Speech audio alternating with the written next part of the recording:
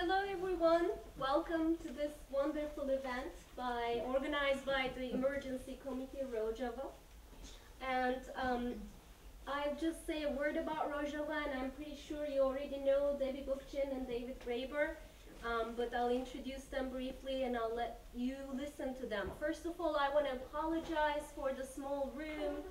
It was last minute, we did our best.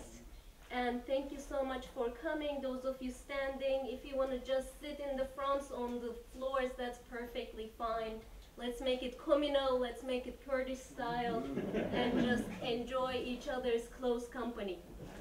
So Emergency Rojava Committee was formed in 2018 when Afrin was occupied by the Turkish state.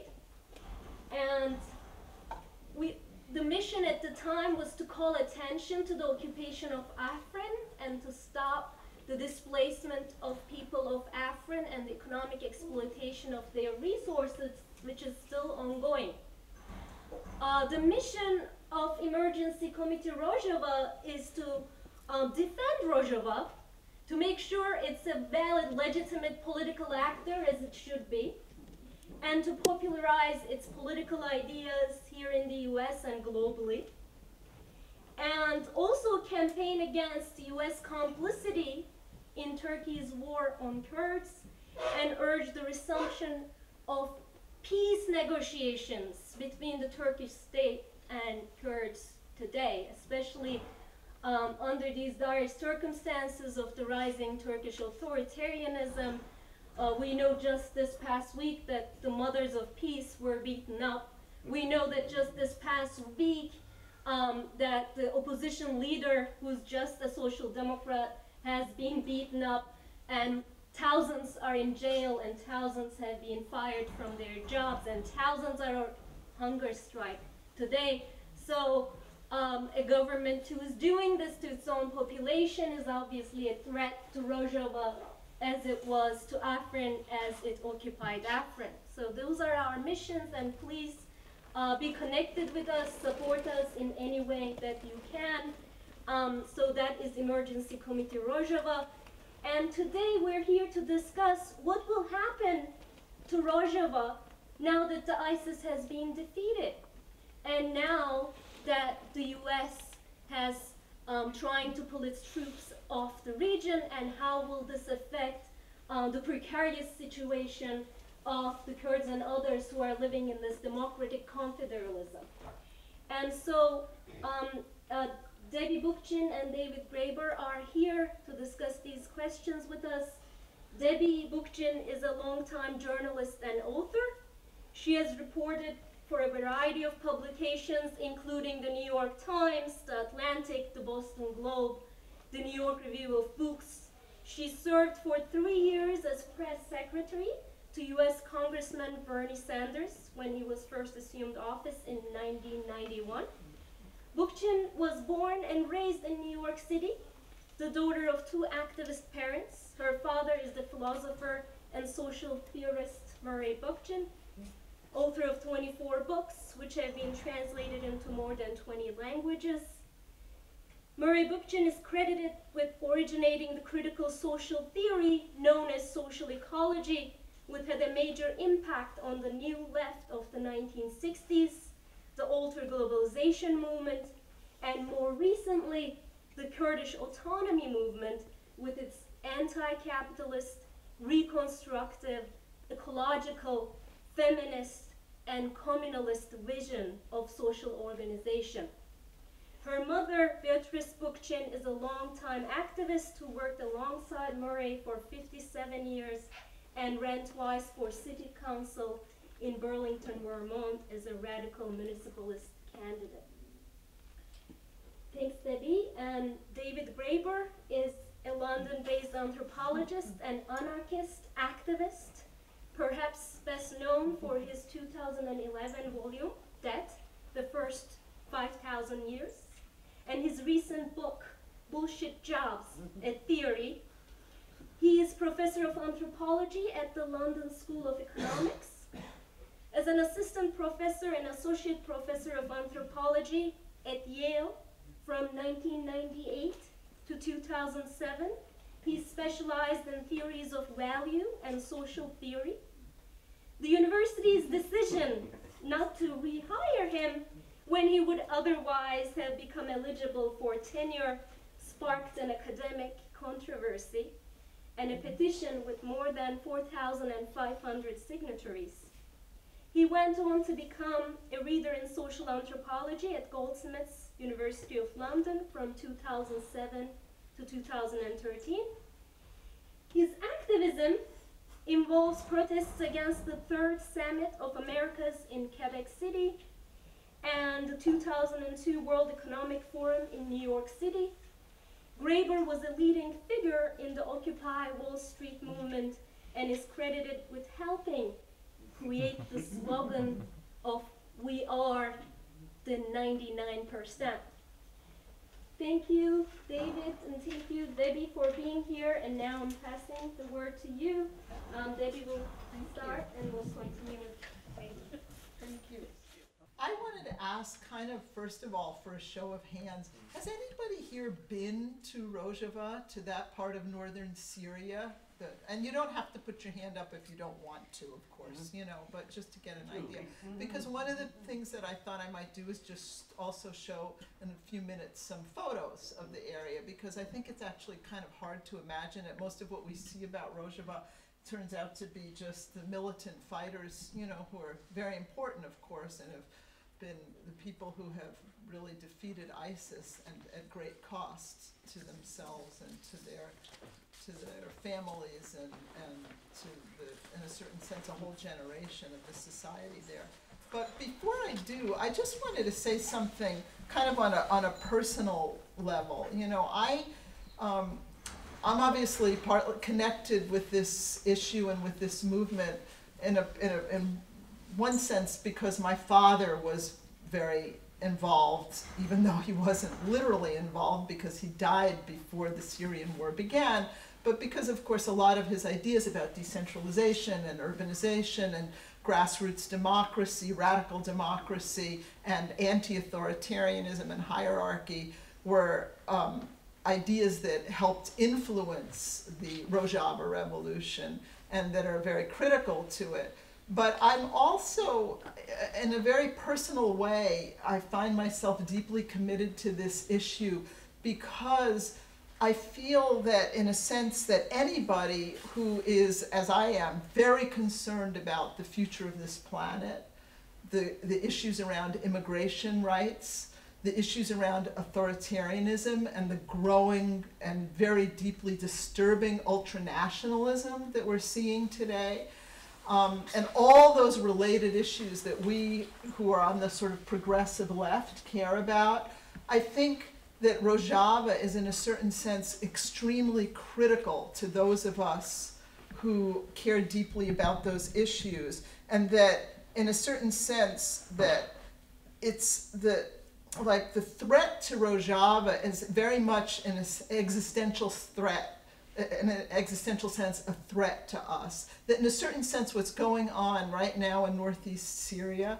in terms of the importance of that movement and also the many powers that want to suppress it is a kind of a microcosm for the threat that all of us face here, the people who are on the left, who are consider themselves progressive, who care about, for example, not only the rise in fascism, but even the growing surveillance state that we're living under. And so one of the things that I really hope that we can do this evening is kind of make a case for really how profoundly important it is to support Rojava, not only in the moral sense, in the sense that the Kurds, who have suffered for decades and decades under repressive rule, really deserve a chance to engage in self-rule, to have their own society and to govern themselves the way they wish. But also, even if you want to put it in selfish terms, you know, for those of us who are concerned about terrorism and the responses to terrorism and what that means to all of us,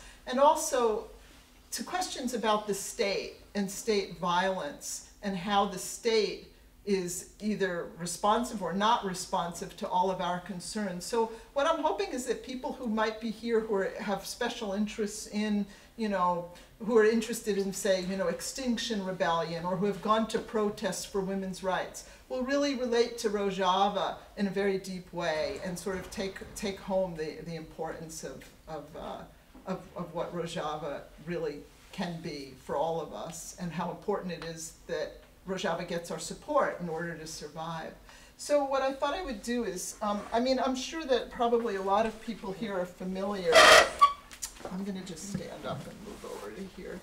I'm sure that a lot of people are familiar already with this portion of northern Syria, which is Rojava, which started out as, oh, there we go, none of our networks are available, that's fine. It started out as, originally after when the Syrian war broke out in 2011, and then the Kurds basically declared in 2012 their autonomy. Originally, there were 3 cantons, Jazeera, Kobane, and then Afrin. Now, as a result of a lot of the territory that's been taken since then, there are 7 what they call regions, which are listed right over here. And so it's really now about 1/3 of Syria that is under, I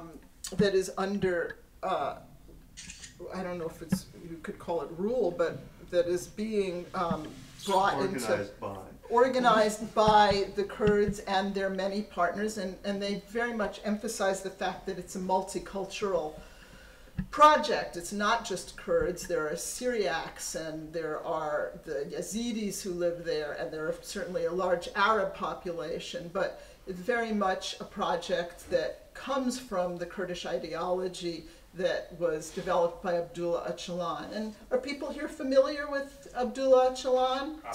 Yeah, Abo, Sarah Abo. Right. So, I won't go into a lot about that, but just in short, as many of you probably know, when he was captured in 1999, he really began a transition away from what we would think of as a sort of typical Marxist-Leninist seizure of state power ideology to this whole new idea of democracy, of grassroots democracy, recognizing very much that the state is really a problem, and that seizing state power, as we've seen from the examples of the Soviet Union and many other examples, that this nationalist type of project wasn't really going to be the future for the Kurdish people, or really for anybody who cares about true democracy on the grassroots level. And his transition started, in 1999, after he was captured and sentenced to life in prison after his death sentence was commuted. He did a lot of reading, and that is one of the things that sort of sparked this big change in their approach to Kurdish liberation. But a lot of this also had started much earlier, even in the 80s and 90s, because the women's movement became very strong and very powerful in the Kurdistan Workers' Party, the PKK. And women were already asserting their rights, and they were pushing for gender equality. And Öcalan was extremely, among many of the men in the party, the person very, very receptive to this. And he really made it so that women could become full partners in this liberation project.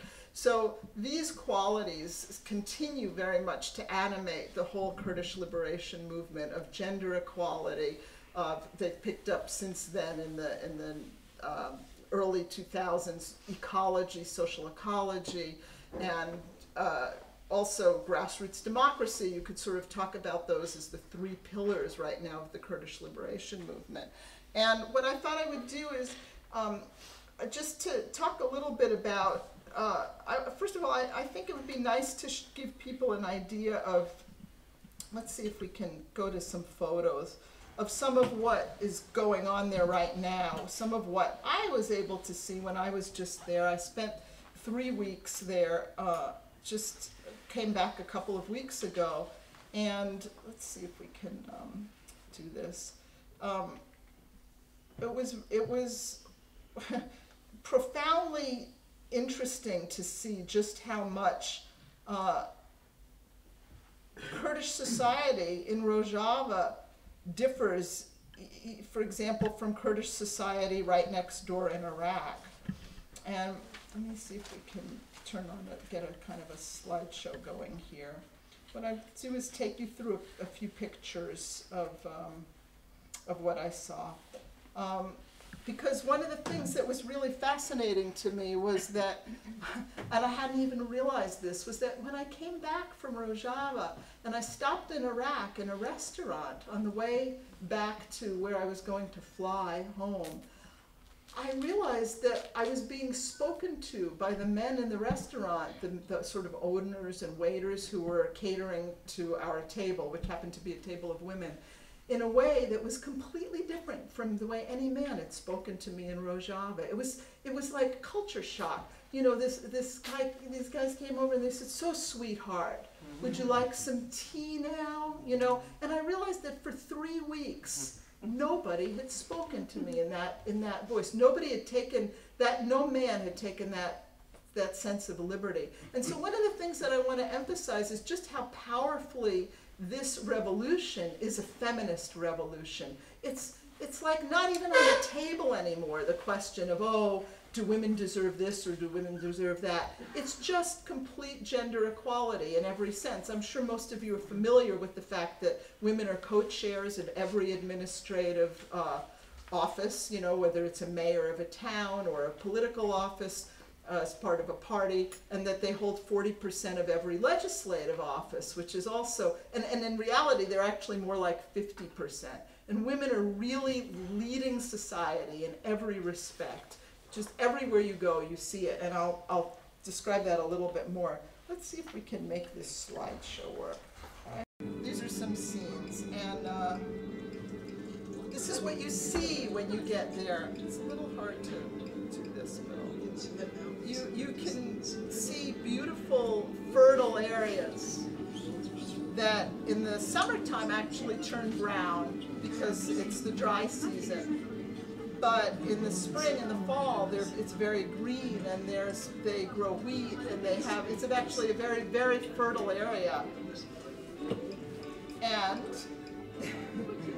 there are lots of checkpoints in Rojava, and the roads are very bad. I'm just going to go forward. This is kind of some of the city scenes. People are trying, even under the, even with ISIS having been a threat. This is an example of a checkpoint where and I know oil is plentiful, but they have no way to refine it.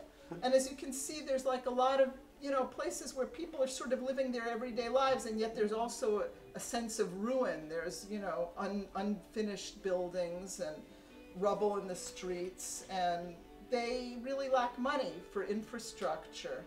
This is a family, husband, wife, and a baby on a motorcycle. They do beautiful work in gold. Those are the kinds of things that are only for very special occasions. And the Asayish is the sort of local police force. There is still very much a sense of threat from the outside.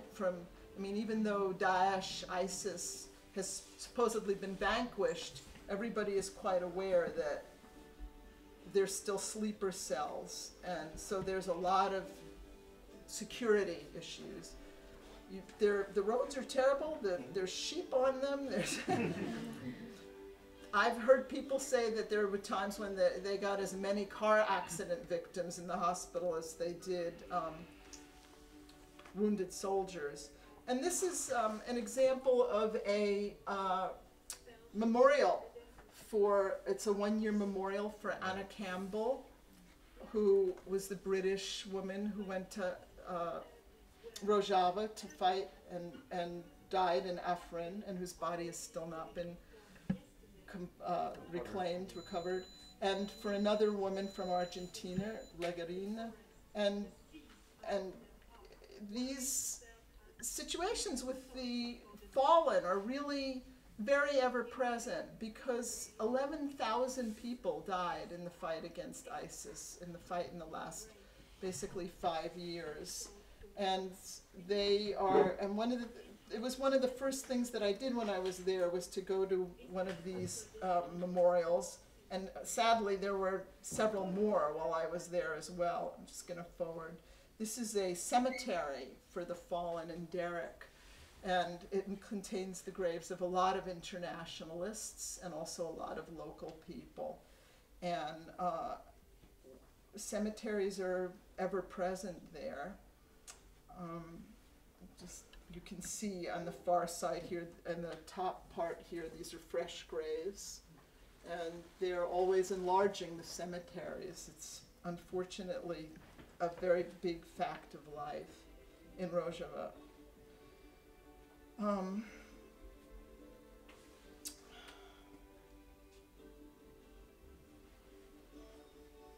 These are people at the Rojava Information Center, which is a kind of new, sort of relatively new news outlet that is trying to help disseminate information about Rojava. I spent some nights with families, every family, this family included, and talked to this wonderful mom and her daughter about why they're never turning back on this feminist revolution.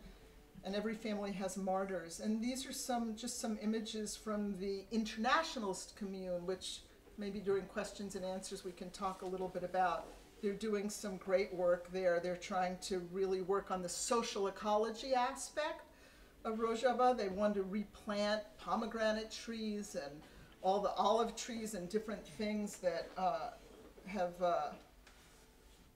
been sort of were erased by the Assad regime when they tried to make Rojava dependent on Syria and Turkey for resources. These are little olive shoots. This is a beautiful book, by the way, that they've done called Make Rojava Green Again, which I highly recommend, and we have a few of them for sale. Banned in Germany. Banned in Germany, right, because it has a picture of Öcalan in it. They have very primitive living conditions there, and people sometimes say, I want to go live there, and people should just know that if you go, you know, it's pretty basic. They have an academy, and there are many academies in Rojava, and one of the things that Öcalan and my dad really emphasized a lot is the importance of education, and they are constantly reading and studying and sort of becoming familiar with radical history and with anthropology, and then there are special women's academies. There's some pictures that I took where I just took sort of peripheral things without people's faces in them for their own sort of security. The women are incredibly empowered there. This is the women's TV, sort of Jinn television, and they are doing their own, you know, TV work. This is another TV station that they have that is very active and puts out several news shows a day. But for the most part, things are very low tech there. And they really suffer from lack of resources because of the embargo, the long-standing embargo by Iraq, and of course Turkey, which has built a huge wall along the border. These are a couple of sunsets. Rojava has beautiful sunsets. It means west, of course, in Kurdish, because it's the westernmost part of Kurdistan. And people are trying to live their everyday lives. They have little shops, and there's a very important sort of aspect of life is recreating. These books, for example, are all books that are being rewritten in Kurdish and Arabic and the Syriac language, so that they can kind of recreate their own culture and history, which was largely erased by the Assad regime, which tended to pit different minorities against each other. And so here they are, they're working and they're rewriting every textbook for every grade in all 3 languages. And then this is Nisrin Abdullah, who is a commander and spokesperson for the YPJ. I happened to be there during the first year anniversary of the occupation of Afrin by Turkey, which Ozlem mentioned. It's, as you I'm sure all know, it's still going on. Turkey has engaged in just the most heinous demographic cleansing there's, I think, 350,000 Kurdish people were forced out of Afrin. 170,000 of them still live right now out in the open in camps and in a refugee camp. And it's one of the things that I hope that we can sort of help get your support in trying to oppose. I think the Turkish government's the sort of acceptance, that's Salih Muslim, one of the leaders of the PYD, the main Kurdish party. I got to tour the Rojava University, very basic facilities, but they're working very hard to do things like teach agriculture, and there's a quote from Voltaire, and chemistry and other things. They have some books, but they're also missing. There's a lot, some of them are, pardon? And a lot more than when I was there, so that's good. But then there's still, that. Yeah. You really need to send them books. Yeah. I was asked to give some talks on social ecology, and I did one here at the university, and they were, kids were really astute and asked great questions. It's all through translation. And they're very engaged. When you don't have a translator handy, sometimes you have to use Google Translate to communicate. And that's Fuza Yosef, another leader of the women's movement in Rojava. And you see that every house is heated with these kinds of stoves that use really the most basic kind of, basically what we'd think of as diesel fuel, so there's a lot of air pollution there, unfortunately. They're trying to make Rojava green again, but it's not easy because they can't really refine their own oil. So a lot of it is, at a pretty crude level. There are even camels in Rojava.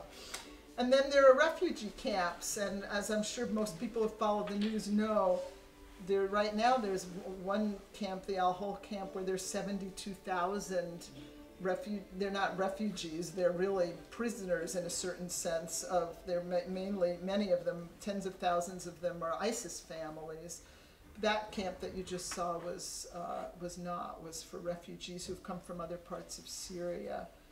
And I was able to go to Kobani for Nowruz, which is the Kurdish New Year, which celebrates rebirth and is a very important holiday there. And these are some street scenes from Kobani.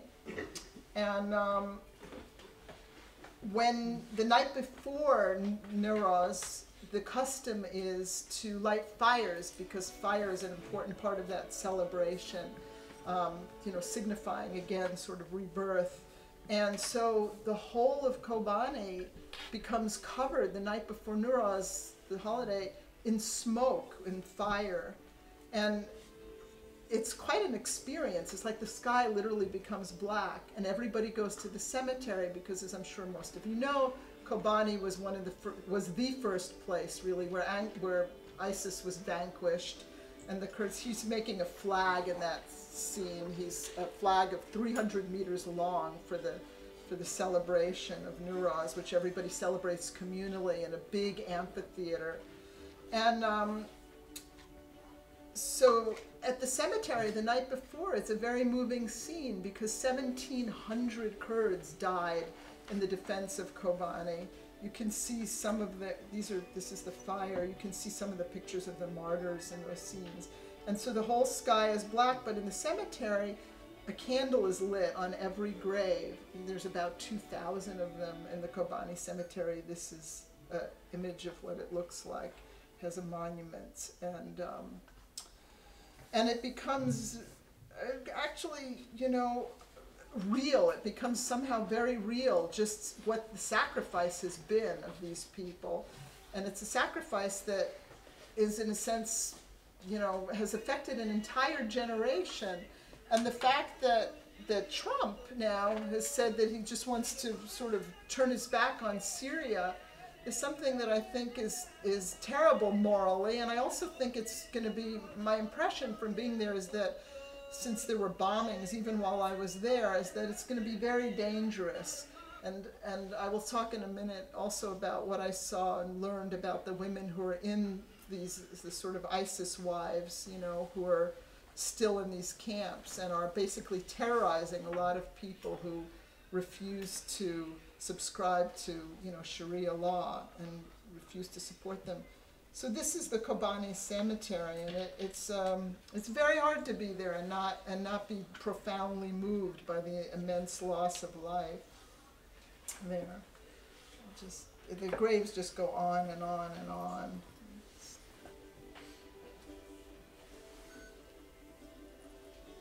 And then the next day, for the Nowruz celebration, thousands of people, it feels like, you know, half the city or most of the city comes to gather on this kind of, like I said, natural amphitheater, which is also a very important part of Kobani because it was taken by ISIS.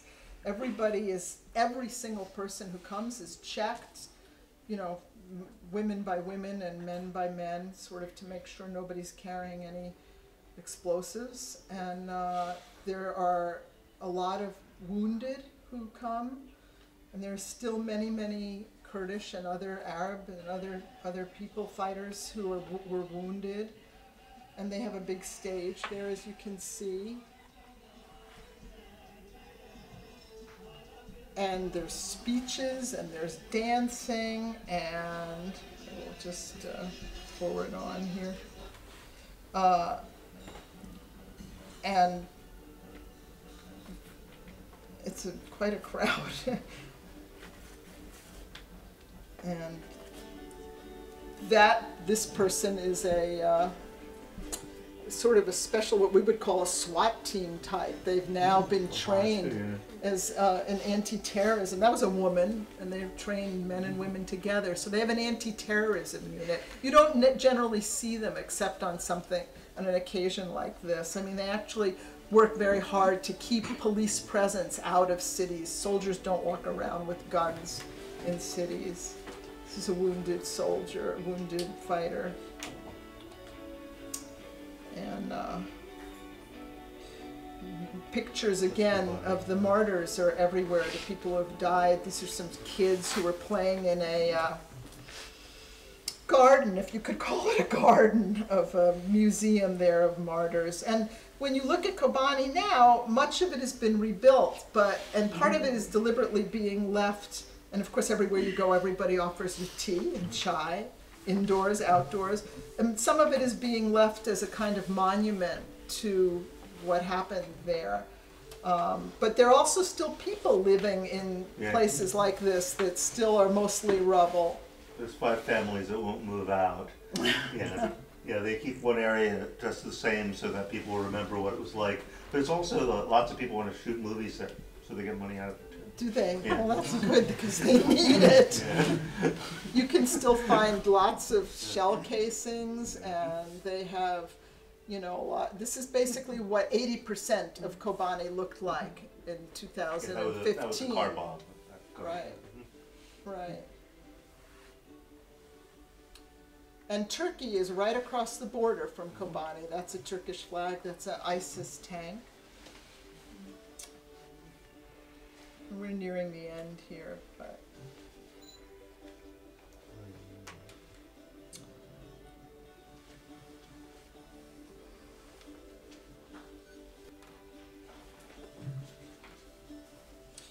so the women's movement is, as I said, very, very strong, and this is the Women's Academy, and they this is a celebration after the defeat of ISIS was officially announced, and there was a huge, you know, cars honking and people going through the streets. This is a kind of an aerial, well, not an aerial view, but a view of Kobani as it has now been largely rebuilt. And this is a girl who's a student, a young girl. She showed me the divot in her hand where she used to be smacked for speaking the Kurdish language when she was in grade school.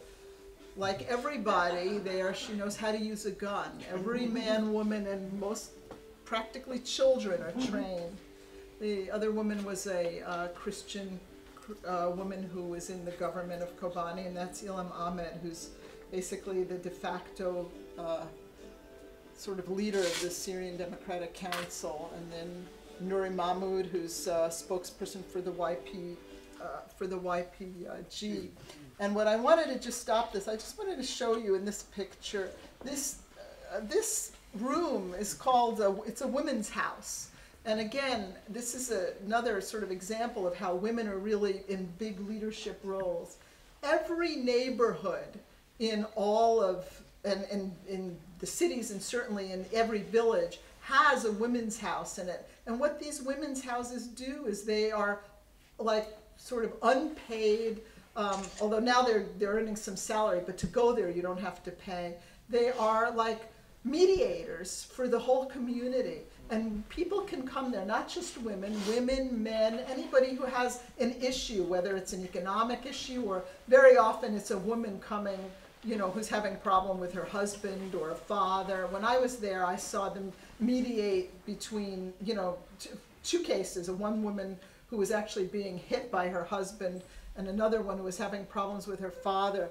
But it's quite an extraordinary alternative form of justice, and it saves, there's really tens of thousands of cases that they mediate every year, and they don't, and people therefore don't have to go to courts. It's not sort of justice by judges, it's rather a communal form of justice where the women, they're elders, and they work things out. This is one of them sitting behind her desk. This is a group of them that wanted to, you know, pose with me. And it's really an extraordinary model. And for those of us, you know, who are concerned about criminal justice reform, it really bears studying. This is the women's community called Jinwar. And they've built their houses in what they call the Kobani style. And they have a wonderful women's community. This was a martyr, a girl's sister who died in Afrin. Here the women are having a study group together. And this is just a commune meeting.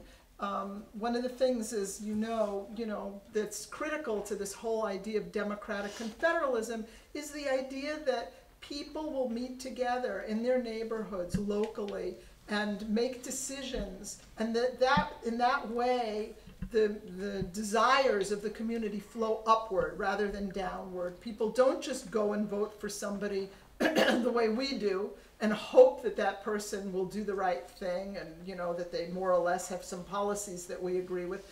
Rather, in Rojava, a lot of the decisions are made from the bottom up. So people, if you see the people in this community are of all ages, and they represent different aspects of life. There's a woman who works on health issues. There was the guy in the back there who represents youth.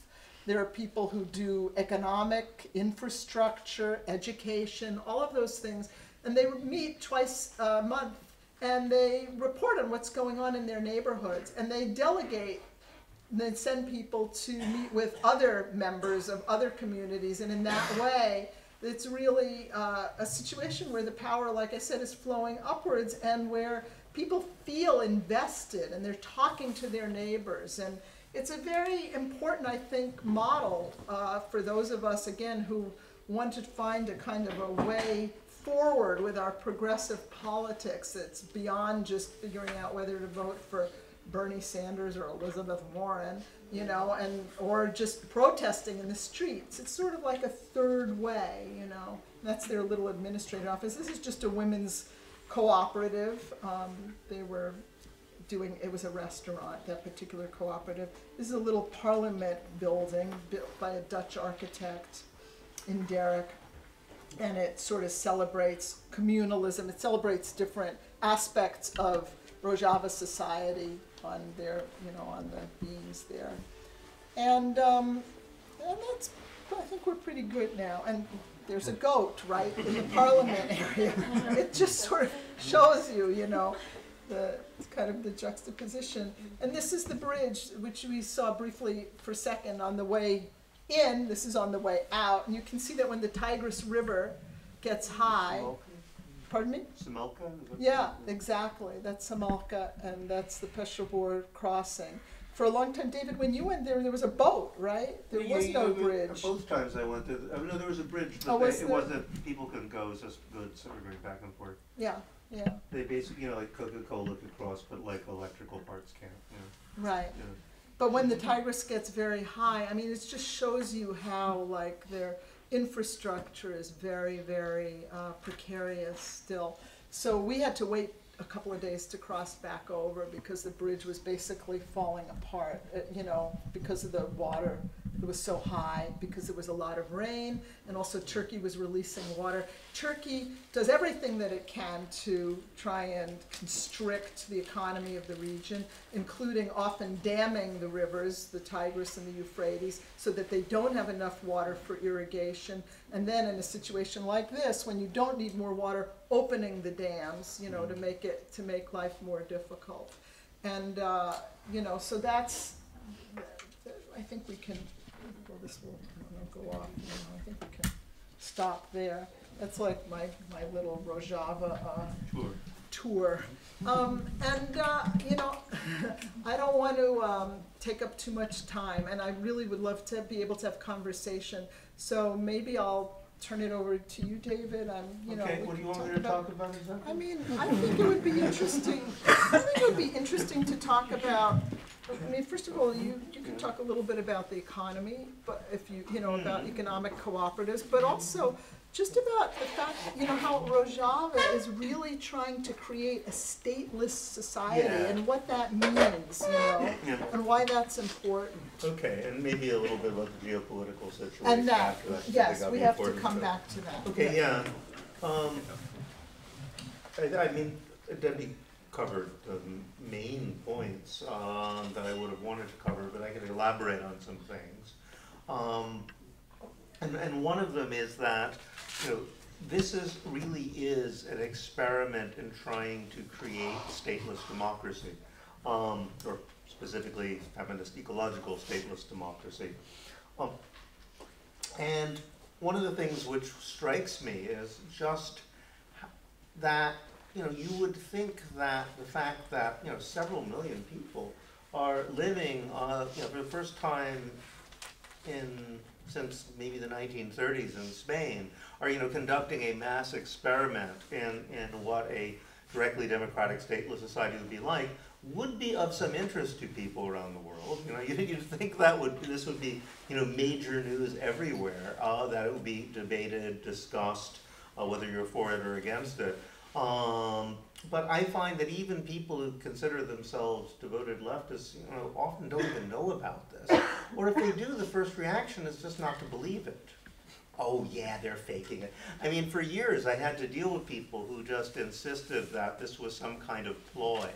Like the PKK is actually this Stalinist organization, which they used to be, Leninist, Marxist-Leninist sort of group, but they went through massive transformations. But the first reaction was a lot of people say, no, they're just faking it. They just want us to think that they're anarchists now. As if there's a group of people who, if they wanted to gain more foreign support, would pretend to be anarchists. It's like completely makes no sense. Honestly, if you're going to fake an ideology, you're going to claim to either be liberals or Islamists, because those guys will give you weapons. But they're trying to impress us. Good God. So putting aside just obviously absurd reactions, there was, it shows something about how little willing we are to believe that something like really, that we claimed all before is actually happening. And this is kind of a fascinating phenomena in itself. But I want to talk about, first of all, my own reaction. Like in any movement, there are more authoritarian and less authoritarian elements. There are struggles within over the direction of things. And this is, is true of any revolutionary situation.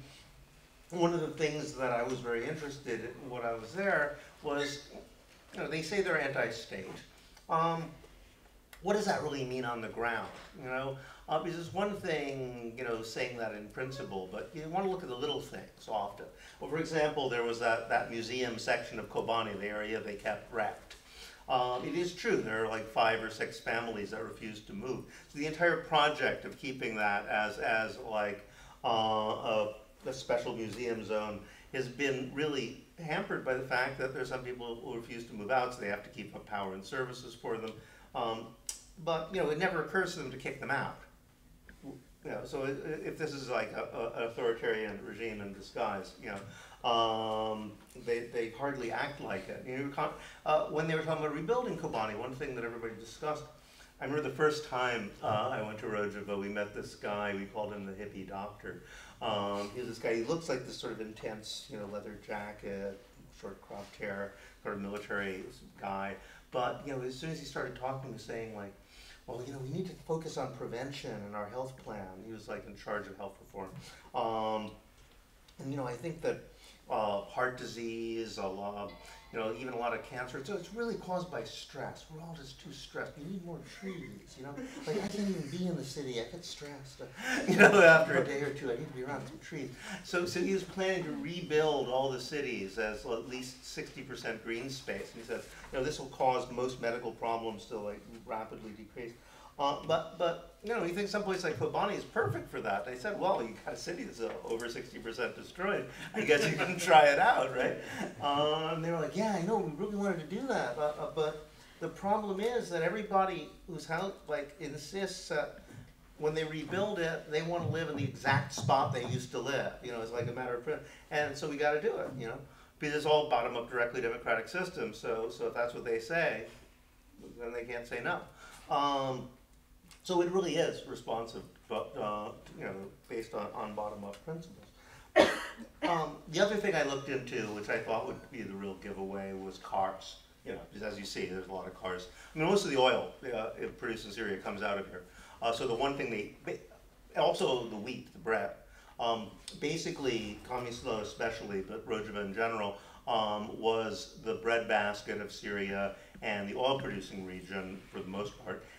But the Syrian government made a point of not having refineries or mills there, so that all the stuff had to be processed outside. So they had to like smuggle parts and to create those things, you know. But so cars, you know, there's cars and there's lots of oil. In fact, all the collectives in local neighborhoods, they would get like free bread and free oil, and that was it at first. That was a sort of negative tax system. Oh yeah, that's the other thing, no taxes. So that kind of shows there's no state. But the so I said, well, do you need a driver's license to like have a car? And they were like, yeah, right. Nobody has a driver's license. License plates. A lot of cars had license plates, other cars didn't, and you know, sure enough, they'll issue you a license plate if you want, but that's mainly if you want to drive outside the region, you'll need one. Speed limits, yeah, right. But there are traffic cops. There are guys who are special division of the police who are traffic police. So I kind of, and you see them sometimes in the cities, and sometimes they're directing traffic, but they do more than that. So I asked what they basically do, and it turns out their main job, and it makes perfect sense when you think about it, if you have no traffic laws whatsoever, is their job is to like pull children out from behind the wheels of cars and say, hey, you're 12, you know, you can't drive, cut that out. So that's basically the traffic law they enforce. It's, you know, you're old enough to reach the pedal. Okay, so really, it isn't a you know, that kind of classic state institutions they've intentionally not restored. They have a justice system. They have, you know, the Asayis are not called police. They consider themselves a security force that protects society and not the state, as they put it. And theoretically, everybody can be trained to be essayists. In fact, yeah, you just show up, and that's actually what part of the interesting thing. I went to one of the academies. The academy system is important. I should talk about that because another part of the idea of democratization is to get away from expertise. Because the Syrian regime, the Ba'ath regime, was entirely based on this sort of rule of technocratic experts. And the technocratic experts, among other things, well, aside from killing them a lot, lied to everybody. So they told them things like, oh, vegetables won't grow here, you know, so that they would be, you know, like to create dependencies between regions. And you know, so people were convinced that a lot of agriculture just couldn't be done there, which actually it could. And so as to make sure that nothing like this happens again, they have this academy system which offers 6 weeks courses, and anybody can take one. And they have economic ones. They'll teach you, you know, proper plant health, but they'll also teach you how to organize a cooperative. They'll have they'll have political ones, they will have feminist academies, a variety of different types of academies, and you can start your own. And offer these courses, and one of them are security ones. And when we first went to one of these, they were talking about the 6-week training it takes to become a member of the popular security forces, and they would say, well, first of all, we learned that you have to have 1 week on feminist theory before you're allowed to actually touch a gun. But the major thing that really impressed me was, well, actually 2 things. Another part that I thought this was very serious was they had one whole day where they were to discuss an atrocity that was carried out by the PKK, basically by their own side, during the sort of dirty war that was going on, the civil war in Turkey in the 90s. To say what went wrong, that there was massacre and then a counter massacre by the PKK guys in that event, and how to make sure that nothing like that ever happened again. What they finally said is, well, ultimately we'd like to get in a position where the security forces, the police don't carry weapons. Obviously not an option now. I mean, there were people who just come in and do suicide bombings and shootings in like civil buildings frequently. They were under attack all the time with people trying to infiltrate. So there's a reason why there's checkpoints everywhere. They said, well, we'd like to get to that point. But what we really like to get to is a point where we give everybody in the country 6 weeks of secure police training and then abolish the police. That was the ultimate dream. Okay, so that's the ideal of the academy system. How did I bring that up? Oh, I was talking about security. So there's a security system. The idea is a security system is answerable to the bottom-up structures. And this is one thing that politically I think is actually really interesting about Rojava as an experiment, and as a political experiment we need to be thinking about, because they're really encountering the kind of problems, thinking about this in Occupy, that, and there was one point after the evictions that I thought, maybe we should get together a whole group of people, like, we've got the unions, we've got all these allies, we've got all these intellectuals, and people with experience, and sit down and say, let's imagine we actually did get New York City, how would we run it, And these people actually have that problem, they have to, they're not cities like New York. They don't have a banking system that they have to worry about. In a lot of ways, it's a very undeveloped economy, but nonetheless, they have to run the sewer system, they have to run the electrical grid, they have to work out all of these problems, but even more, they have to relate to other entities. And one thing, when you actually have to solve these problems, things you wouldn't have necessarily anticipated become sometimes things that you thought were going to be hard turn out to be easy, but other things you never even occurred to you were going to be problems at all turn out to be really hard. And one of the big problems that you have if you're trying to organize a bottom-up democratic confederate system, direct, feminist ecological direct democracy, is how to deal with outside organizations which are organized on totally different principles. This is something that crops up anytime you're trying to do a organization that operates on principles of democratic principles, and it's a big thing in anarchist circles. How do you deal with organizations that are top down? But it's a big problem if you're doing something like creating an autonomous region. You don't want to be a nation state, you don't want to be a government or a state, but you have to be taken seriously and enter deal with both with states and organizations that assume that anybody worth dealing with is a state. And this was really brought home to me when I was in Komislo. There's one area of Komislo, which is like the largest city in Rojava. Well, I guess Manbij is now, if you consider it part of Rojava. But Komislo is sort of the center of it. If it had a capital, that would be it.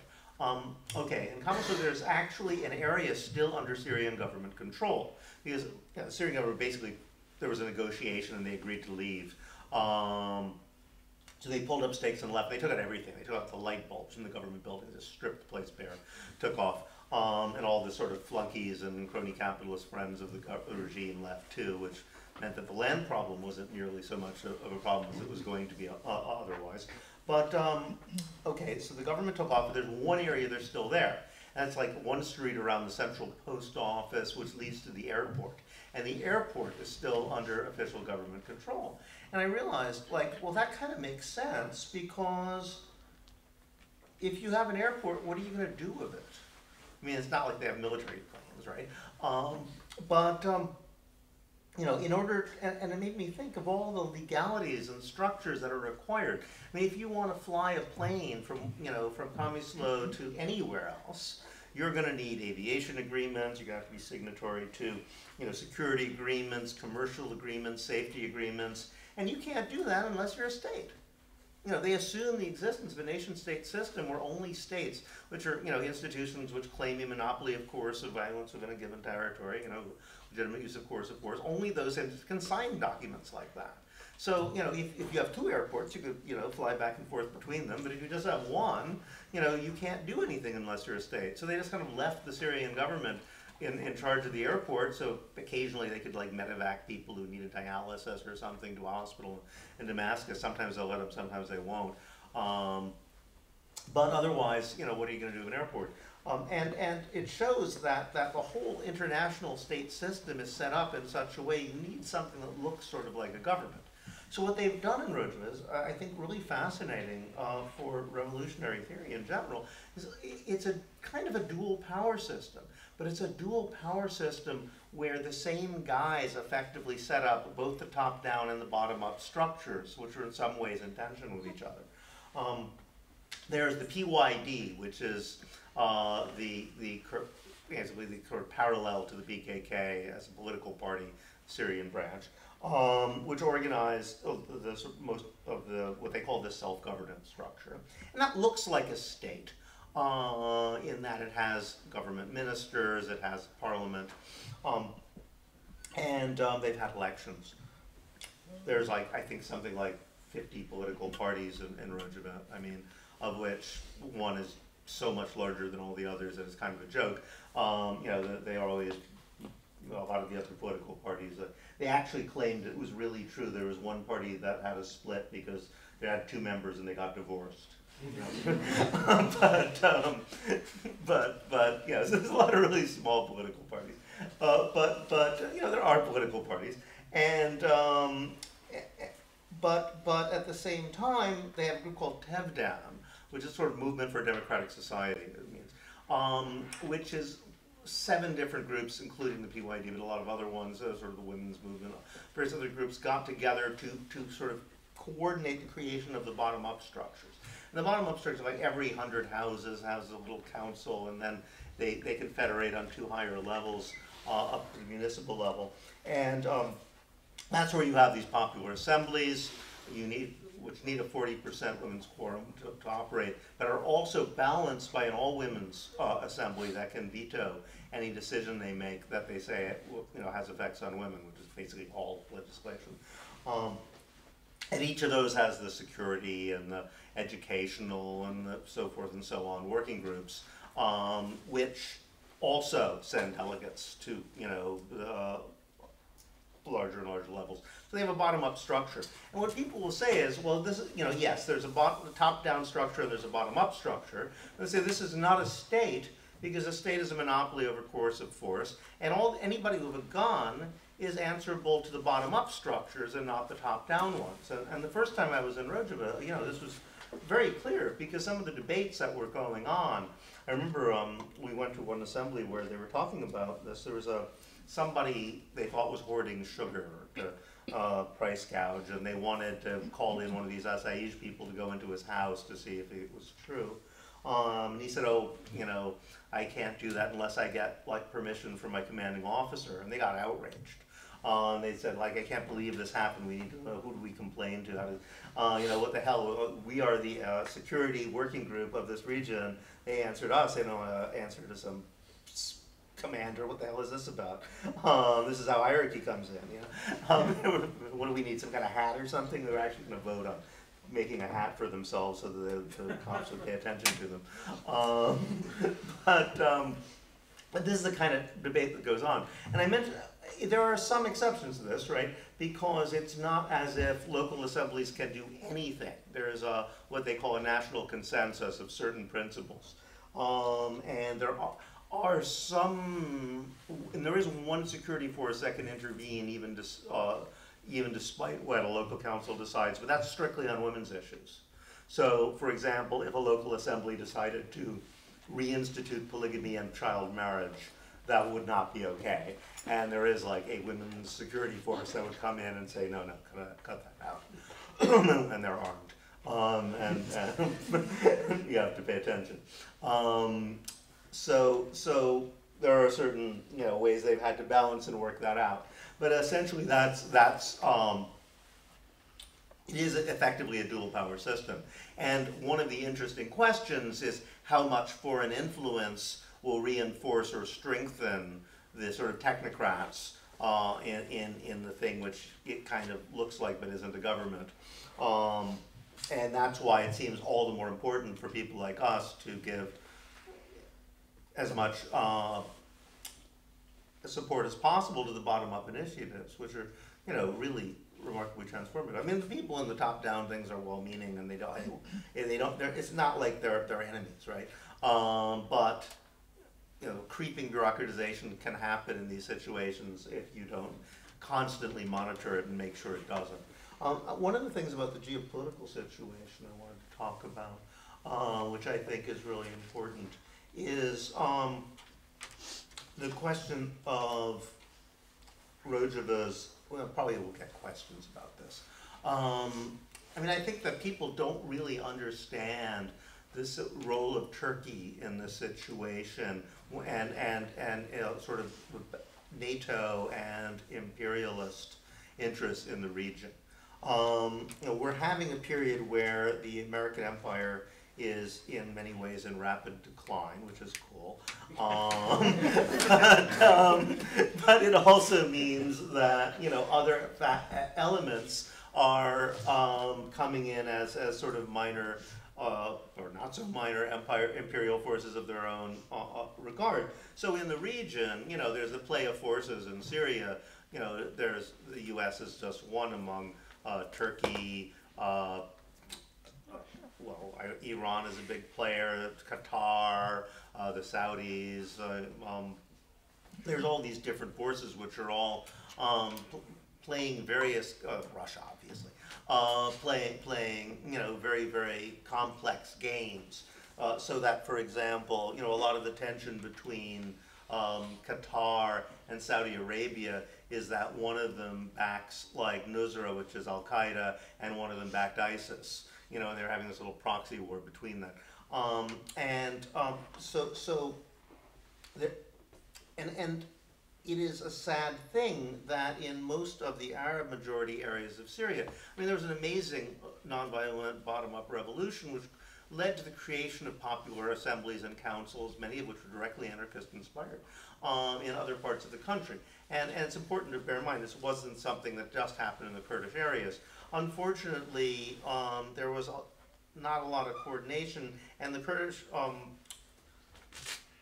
and something different happened in the Kurdish areas and the other parts of Syria when the revolution eventually militarized, which was in the Kurdish areas they created their own defense forces, which largely at first were interested in defending their own region, rather than carrying out offensive operations against the government, which had basically abandoned the area. They were trying to create a revolutionary society and concentrated on that. In other areas, the secular revolutionaries and the leftists in general and people involved in the assemblies made a strategic decision not to form armies and militias, but as a result, all these foreign powers rushed in and basically supported their own various factions, many of which were just extraordinarily right-wing reactionaries. So there's a huge split. In many places they would have scary Al-Qaeda guys doing the armed stuff, and then there was a women's center and popular assemblies and so forth operating on the ground. I mean, in many places that stuff was eventually suppressed, but not everywhere. Anyway, so this situation is very different in different parts. But the kind of imperialism that was going on, I mean, Turkey is one of the biggest players, and we have to remember that Turkey is the second largest army in NATO. Turkey is a NATO power. Its army is entirely supported by Europe and America. So when people talk about imperialism, there's a kind of a very weird double game, where the US was like, basically had little choice but to like go against ISIS, since ISIS declared war on them. The only people they found were willing to fight ISIS were the guys in Rojava. So they entered into a military alliance. It was a military but not a political alliance. In fact, the US has been systematically opposed even allowing Rojava to be involved in the Syrian peace talks. I mean, Russia has been more willing to, and Russia's no friend either. So it's not like these guys are a puppet of America. There was a military alliance of convenience on both sides. But at the same time, you know, Turkey made sure that the YPG and the YPG, the defense forces did not get like anti-tank weapons or anti-air weapons or anything they could defend themselves against the Turkish army. Now the Turkish army has been threatening to invade the region for ages and has made it clear they want to do so. In fact, the very moment it seemed like ISIS was defeated, the first thing they said is, "Great, can we invade now?" And America would have allowed them to had it not been for various political reasons they finally had to pull back. But it's incredibly important to understand the role of Turkey because Turkey is part of this imperial establishment. It's a NATO army. And it plays a really important security role, which is basically keeping the refugees out of these proxy wars, which Europeans and Americans have started and are keeping up, from sweeping into Europe. And a threat which is constantly using. Erdogan's constantly saying, okay, fine, don't pay me off, don't give me what I want, I'll just unleash the refugees. So essentially the Turkish army protects the eastern flank of NATO. I mean, often, you know, to the point of machine gunning refugees at the borders. Yeah. And what essentially happened is that they keep brokering that into allowing them to be more and more aggressive against their own Kurdish population, their Kurdish neighbors. For various reasons, Turkish nationalism takes on this very exclusionist quality, has done so since the Armenian genocide at least. So that, for example, very few people are even aware that there was a kind of a civil war that happened within Turkey a few years ago after the last election when you know, most of the Kurdish majority cities essentially declared their own self-governance and autonomy and tried to create democratic and federal structures there, you know, built barricades and moats around the cities, and Turkey rather assumed basically after Erdogan had sort of played the long story. Erdogan, when he came in, tried to actually engage in peace talks with the PKK. And the PKK at that point was essentially trying to adopt what probably kind of a Zapatista-inspired strategy. He said, great, we're going to withdraw our military forces, we're going to stop any sort of operations, military operations, other than in self-defense. We'll keep our, they moved off to Kandil, which is this area in Iraq, which is a sort of natural fortress where it's almost impossible to get people. And they said, all right, we'll enter into peace negotiations. And like the Zapatistas, they knew perfectly well the government was going to negotiate in bad faith and never give them autonomy. But they said that's okay because we can use that as cover to create sort of directly democratic structures on the ground, which is what the Zapatistas did too. Well, it turned out to be easier to do in Chiapas than it was in Turkey, and they kept arresting and killing people. And so eventually, the other thing which is very important and the media refuses to really talk about is the degree to which ISIS and Turkish intelligence are often very difficult to distinguish from one another. This is something that's really interesting reflection on the news, because if something is like so shocking and outrageous that, you know, if it were true, something would have to be done, often the reaction is simply to say, therefore it can't possibly be true, and all evidence is thrown away. I mean, you talk to people about, you know, sort of Al-Qaeda and ISIS ties to the Turkish government in the region, and everybody's like, obviously, I mean, how much evidence do they need? They're constantly finding ISIS commanders with like Turkish intelligence IDs in their pocket. It's not subtle at all.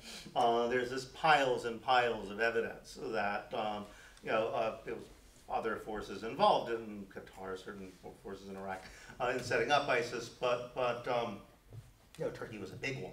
And Turkey was openly trading with ISIS. I mean, there's these oil convoys coming out of ISIS areas into Turkey all the time. You think, oh, they're smuggling oil. It's like, yeah, you can smuggle diamonds, they're small, You can't smuggle a bulk product. It's not like they don't know. There's thousands of trucks crossing the border, Yeah, so it was all, especially considering the guy doing the smuggling turned out to be Erdogan's like son-in-law.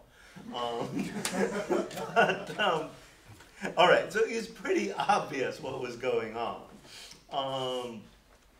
But we're not allowed to say that. So one thing that started happening was when the way they broke off the peace process with the PKK, there was this string of ISIS suicide bombings. It was kind of a clever strategy. They said, oh, we need to intervene against ISIS, and also those terrorists of the PKK. But in fact, the ISIS suicide bombings in Turkey only hit like Erdogan's arch enemies, basically people who were like Kurds and leftists. So it was a kind of way of killing two birds with one stone, terrorizing the opposition and saying, oh, ISIS hit us, now we need to strike back, but we're going to strike back at the same guys ISIS just blew up, right?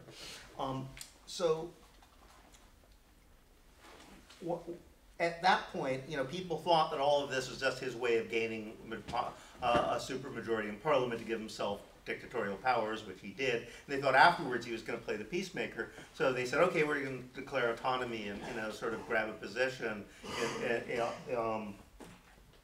hoping to for advantageous negotiations we can finally get the autonomy we've been fighting for all these years. And sure enough, Erdogan said, no, actually, I'm going to just blow up my own cities. So, large parts of Kurdish towns and cities were just completely destroyed. Endless numbers of people were killed. They had 24-hour curfews. People starved. People were massacred in various ways. And somehow this wasn't news international. You'd think in a war inside a NATO country, like whole cities being blown away using American, French, Italian, British weapons would be news, but no. So then he was, Erdogan's been insisting he's going to do the same in Syria. Now, it's an interesting question why he got away with Afrin, I think, is because he did carry out an invasion there, and once again, to the almost complete silence of the international community. And in fact, before he engaged in the invasion of Afrin, now Afrin is a province, most of the parts of Rojava are quite mixed ethnically, they're Kurdish majority, but there's all sorts of other people going on there. Afrin was one of the only areas that's isolated from the other ones, but which was just overwhelmingly Kurdish. It was like some 97–98% Kurdish population. It's now below 50. And he said he was going to do this. At the beginning of the attack on Afrin, Erdogan declared, well, Afrin isn't really a Kurdish place. It's really a Turkmen and Arab place where some Kurds came later and took over, but we're going to return it to its rightful inhabitants. So basically, he declared in advance, I'm going to invade this place and ethnically cleanse it. It's rare that somebody declares in advance that they're going to commit war crimes, let alone does so with a NATO army, and nobody says a word. I don't think there was a single major government. When this happened, we were all waiting for the UN to condemn it, for the, all these different powers to do so. And part of the reason that he's been able to get away with this, and I think this is a really important issue for political organizing, is the terrorist designation of the PKK. And this is something really important to think about because the PKK is on the terror list basically of all NATO countries. Again, this is a NATO thing.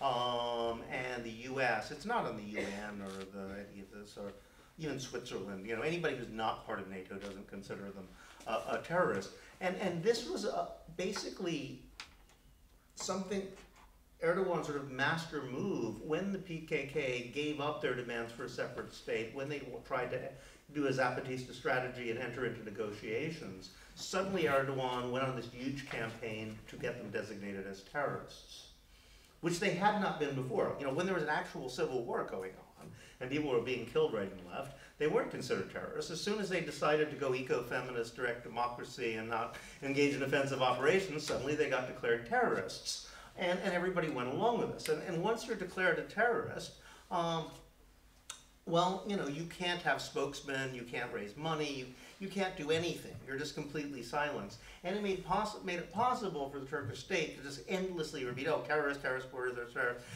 And I always point to the irony of this, because you know, Rojava is not an extension of the PKK in any political term. It's not like there's some guy making phone calls telling them what to do, right?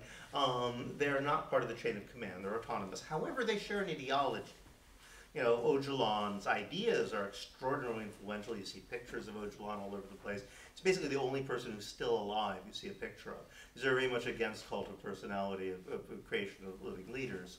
So you see pictures of martyrs everywhere, but not of anyone still alive except him. But you know, he's the sort of imprisoned leader. He's sort of almost like a living martyr. You know, so Öcalan's ideas are incredibly influential. But what are those ideas? They're basically direct democracy, feminism, ecology. And it's a bit of an irony because, okay, you know, back in the first Gulf War, the second Gulf War, the invasion of Afghanistan, Iraq, you know, George Bush was famously evoking feminism as one of the reasons for doing it, lack of democracy. You know, the kind of line was, well, people in this region of the world, they're patriarchal, they're sexist, they're oppressive to women, they don't have any democracy, they're savages, it's okay to bomb them, you know. That was the line. Now all of a sudden, you have these people who are way more into democracy than Western powers, way more into feminism than Western powers. So they're like, well, that's not okay either, right? I mean, because essentially, you know, the only reason they're designated a terrorist is because they're too into ecology, direct democracy, and feminism. So then it's okay to bomb them too. I guess the ideal is to hit just the right amount of, you know, it's like a Three Little Bears thing. Just enough, not too much democracy, but just enough, not too much women's rights, but, you know, enough. And then it's okay, we won't kill you. Anyway, so during the invasion of Afrin, you know, there's this remarkable situation. Afrin was considered the most socially advanced because it had been very peaceful up till then. They hadn't really faced military assault in any major way. So they developed the first university there. They developed a lot of social things much further, according than they'd managed to do in places where they had to put so much effort into the war effort. So, for example, Afrin, insofar as they did have official, you know, posts, like I think 2/3 of them were held by women, which is historically probably unique. You know, I don't know. You know, there's a lot of places where the person on the very top is female, but that doesn't, like Queen Elizabeth, that doesn't mean much. There's a lot of societies where, you know, you can make the argument on the domestic level women are very powerful, but it's like the people in the middle that really matter, right? And those are always guys, right? But here, you know, you have a situation where you know, at all levels, it was mainly women who were running things. And you'd think this would be considered, again, one of the great historical experiments, everybody's discussing it, let alone when you know, an army and Turkey came in, you know, basically using as their military, bear in mind the Turkish military is kind of in bad shape since the coup, since almost all their competent officers are in jail. I mean, even when they were flying air raids in Afrin, half those guys were actually in jail and they let them out to fly air raids, put them back in again.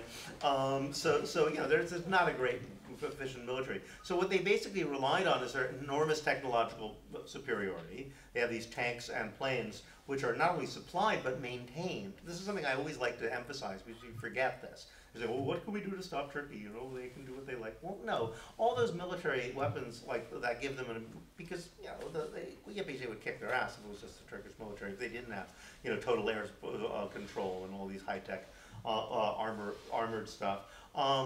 You know, all that stuff breaks down in 3 days unless it's maintained by, you know, engineers and experts who have replacement parts and do constant safety checks, and, you know, jets, you know, becoming inoperable if they're not maintained in like 3 or 4 days.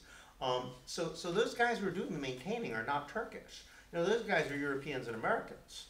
So this is basically an imperial army that came into Afrin.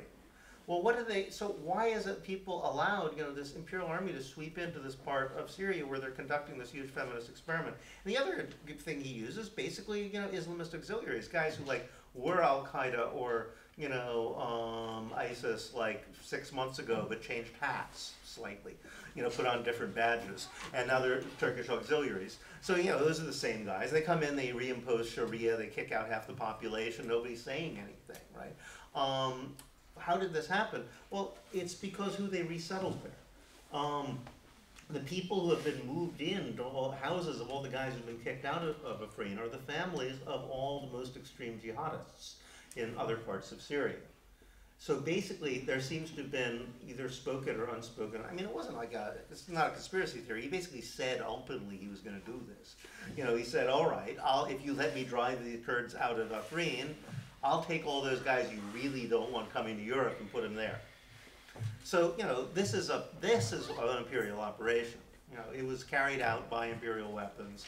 But it means that, you know, we have this weird situation where the guys who were like just a year or two ago, like ISIS guys, are now basically working for NATO to like suppress a feminist revolution. And you know, as Erdogan continually says, well, I don't do what I like. You know, bombs are going to be going off in Europe. People won't be it's safe to walk the street. You know, he's continually, essentially threatening and operating as an agent of European powers. When people talk about these U.S. troops who are basically there as human shields,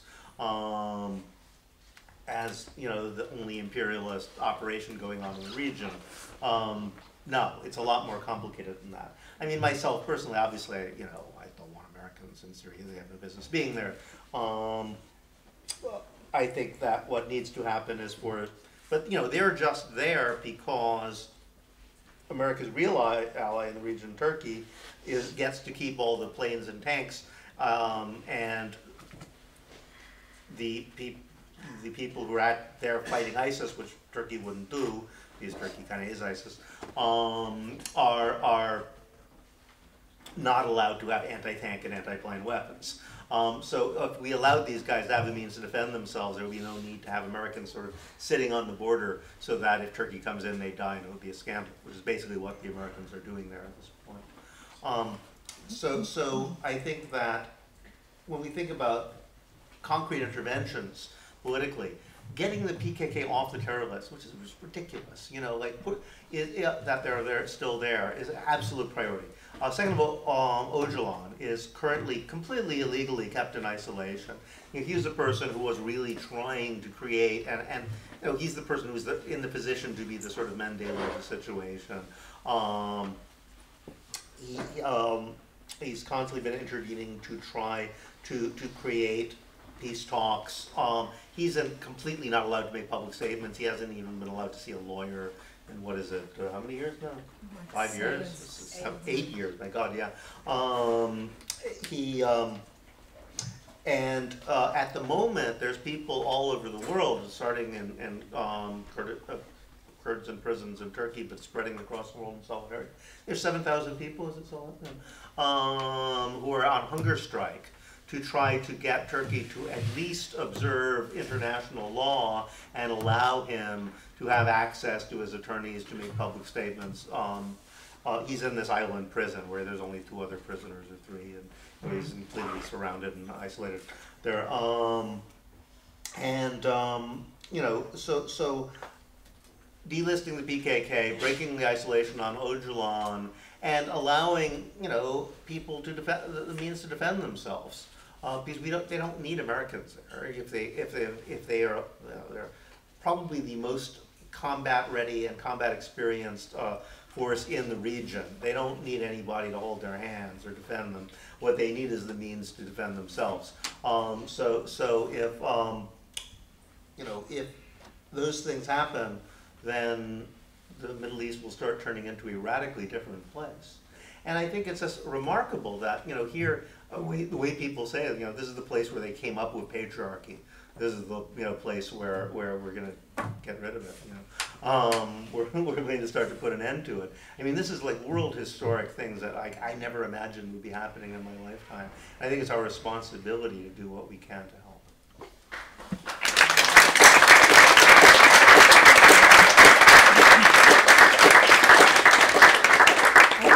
I think it would be great to open it up to discussion, questions, or comments. I just wanted to add one thing to what David said, you know, about Turkey.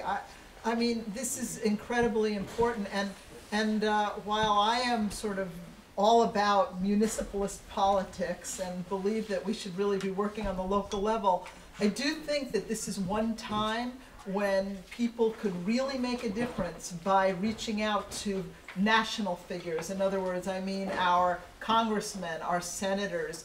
You know, having worked in Washington for several years when I was working for Sanders, I know that the impact of phone calls and letters, not so much letters, but particularly phone calls and tweets and, you know, communications with officials can really impact them and make a difference. And there are some officials in Washington who are more sympathetic to the Kurdish cause. And one of the things I hope people will do is go on our website, which is listed right up here, the Emergency Committee for Rojava. And, you know, we have information there about how to contact congressmen and women. And also, by the way, just to put in a pitch, I also hope people will donate, because one of the things we're really trying to do, we have a PayPal account, and I hope people will donate. We're really trying to go around and help train people to do advocacy on this issue.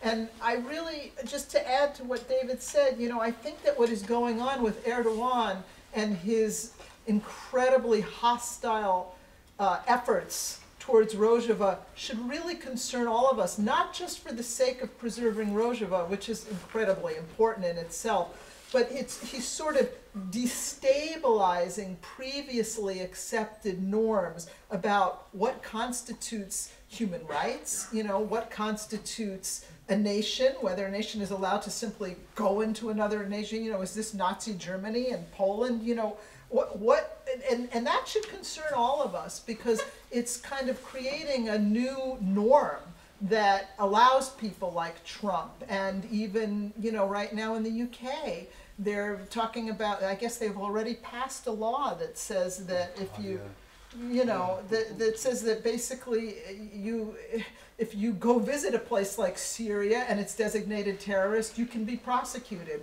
Or they're starting to do more like what Germany has done. Germany, basically, you cannot carry a picture of Öcalan in the street, or a banner that has a YPG or a YPJ on it, because of that terrorist designation.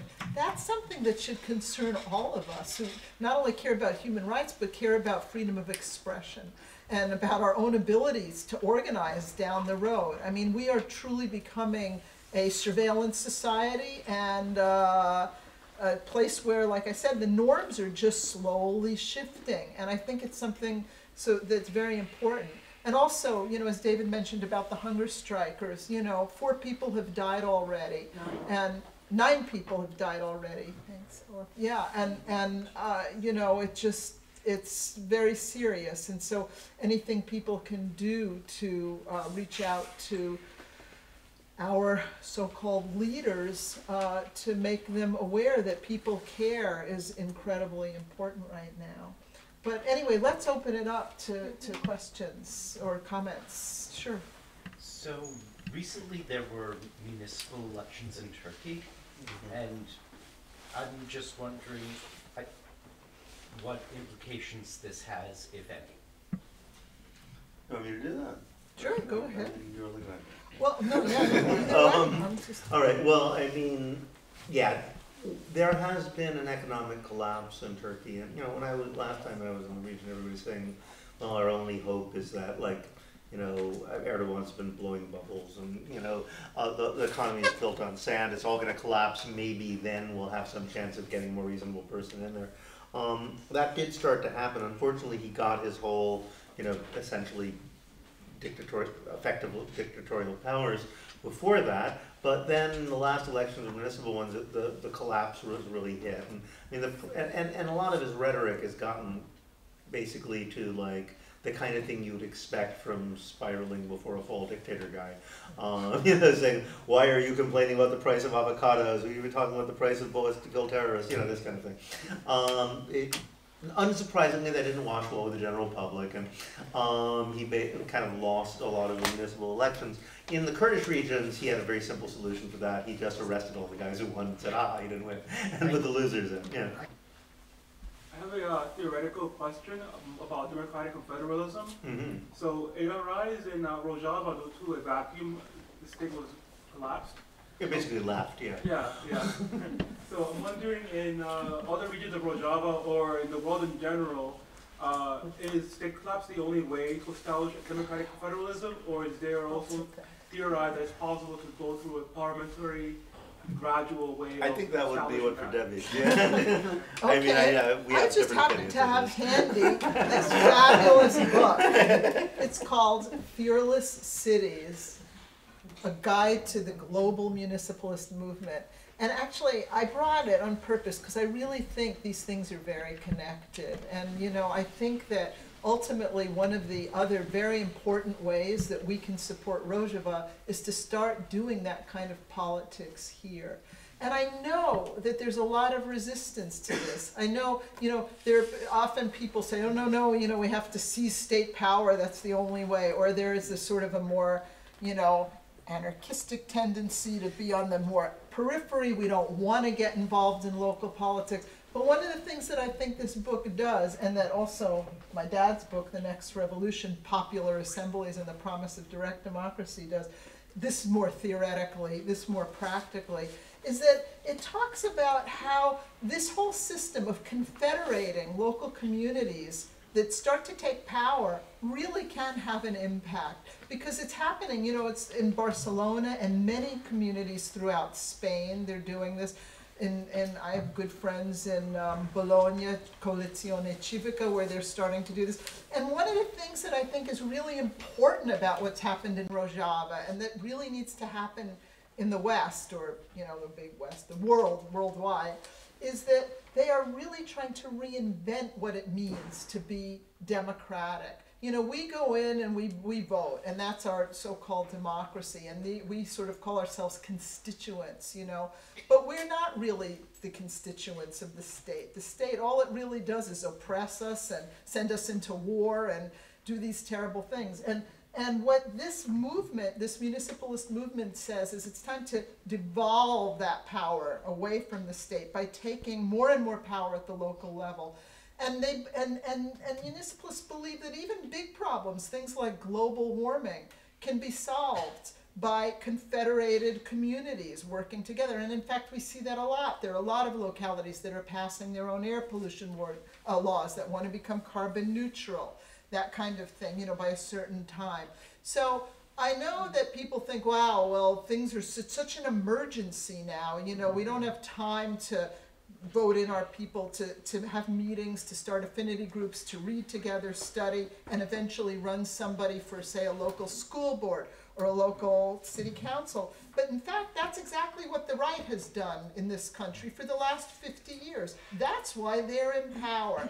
While the left was busy just protesting, they were working on the local level. And I really think that these things are incredibly interconnected, that what's going on in Rojava is an extraordinary model. And yes, obviously it's much easier if the state withdraws. We don't have that luxury, but we have to do something. And 50 years of protesting alone, you know, or just hoping that... We haven't just been protesting, you know that. Or no, not just protesting, and I'm not talking about you. I'm just saying there are, you know, certain people who, I mean, you know, there's obviously other things have gone on. There's union organizing efforts, people are building co-ops, people are doing all those things, and I think those things are great. I just think that if we could start to do something like what they've done there. You know, they built a social contract. It has 96 provisions. It says, this is what we stand for. And people can do that, you know, in local assemblies. And they are doing it in certain cities in the United States. They've started to do that a little bit in Portland, you know, and they're also doing it in many cities throughout Europe. And I just think that's a very, very important aspect of what our politics should be for the future. Yeah, I mean, just to add one little thing, I think that we had a nice discussion about this last night in a line for a sushi place, and we're trying to figure out what actually is the sort of point of difference here. And I think that the key theoretical difference is, I mean, I think there's municipalists and more anarchistic strains for example, Occupy other groups wanted to create popular assemblies, and something like democratic confederalism was the ultimate aim. But even people like Extinction Rebellion are calling for the creation of popular assemblies. But the question is, are you going to build those popular assemblies within the existing legal state structure, or are you going to try to create one completely outside it? I myself, am skeptical about the degree to which institutions which are ultimately part of a structure of centralized violence can really be repurposed. But I mean, if it works, so cool. I think that the key thing is to create a sort of alternative dual power, of something standing completely outside the state structure, whose very existence will also push that structure in certain directions. But it's a question of strategy, though. Ultimate idea is to build bottom-up structures. Any other comments or questions or ideas? You mentioned taxes earlier. Could you go into a little bit more detail about the tax system, as well as any thoughts on the interaction with big businesses in Rojava? Want to talk about that? What There's a question on taxes. Taxes, What's yeah, the they don't start? really have any taxes. Business, what their relationship is with business. They don't have, it was interesting, in one of, I remember David Harvey was giving a talk at this conference, which is organized by the Kurdish movement in Germany, and saying, well, the real enemies are the banks. You need to all this talk about different imperial forces and so forth. Yes, that's, obviously you can't not think about that, but you need to think about finance and the banks as your ultimate enemies. And, to which a lot of my Kurdish friends were sitting there on the back saying, you don't actually have any banks in Rojava. I mean, obviously banks make decisions that affect Rojava, but it's a little, they're not people that you're directly dealing with. It's not like there are corporate chains in Rojava. I mean, it's, 7-Eleven does not operate there, McDonald's does not operate there. But neither does Bank of Boston. So DHL now operates there. You can actually send packages up. But remember, these guys are under embargo, so a corporation couldn't anyway. In the embargo, they allow, so Coca-Cola can't set up a plant there. Coca-Cola does go in, or Pepsi anyway, because they'll allow consumer products to come in through the embargo now. They didn't used to. So that's why you see the shops and that kind of stuff. But stuff that could be used to make it, they won't allow it. So, for example, there's all those oil derricks. You saw a couple of them. There are all these old Texas-style oil derricks you see all over the place. The first time I went there, none of them were moving because they only were producing for themselves. Now they can export some to other parts of Syria. But the point I was going to make about the oil. But it's very polluting, and there's oil spills, little puddles around them, and people would say, we always talk to whoever we're talking to there about that stuff, and say, aren't people upset about the ecological consequences of having all this oil? And they're like, yeah, well, I mean, so well, haven't you thought about solar? I said, yeah, you try to bring in a solar cell through the blockade. No way they'll let us have that. No way they'll let us have anything you could use to make a solar cell. So they're basically cut off from that stuff. And in a way, it's interesting because there's a certain debate among, several times I've talked, between different factions, some of which say, well, you need to break the embargo because we really need to develop the economy. And other people are saying, well, maybe the embargo is kind of a blessing in disguise in certain ways. I mean, it's pretty hard if you're on dialysis. A lot of those people died. you know, but medical technology does come in though. That's one of the things that they can get. But you know, maybe it's okay that like, you know, that those corporations can't operate here effectively, and we don't have a lot of those problems, so we've been forced to solve economic problems ourselves in our own way. And also, and one other thing about that is just that, you know, I think that part of what's made this revolution successful is that even though there are leaders in a sense, and you know, there's nothing wrong with leaders, there are always some people who are more informed and who have studied more and, you know, who have been sort of absorbed the theoretical foundations. There's something very easy about these people, like you saw the pictures of Salih Muslim and of Ilham Ahmed and Fuza Yosef. There's something sort of, they're taking it a step at a time, and so they haven't confiscated property. You know, they're not saying we're collectivizing everything. They're instead encouraging people to take to build what my father called a moral economy, an economy based on cooperatives in which people get together and they decide, you know, a bunch of people might say we want to start a sewing factory, and they help them, they give them funds to get started, and they teach them skills, and then they encourage them to do that. But there has also been, to a certain extent, some reluctance on the part of some people to move towards cooperative economies, partly because it's different and new, and also because there's this sense of the society under siege. You know, the situation with Turkey is very precarious, and a lot of people are thinking like, oh, if I do this, you know, what's going to be the next government? Much of Rojava now, especially in the most north and eastern part, is quite stable, you know, and is very well protected.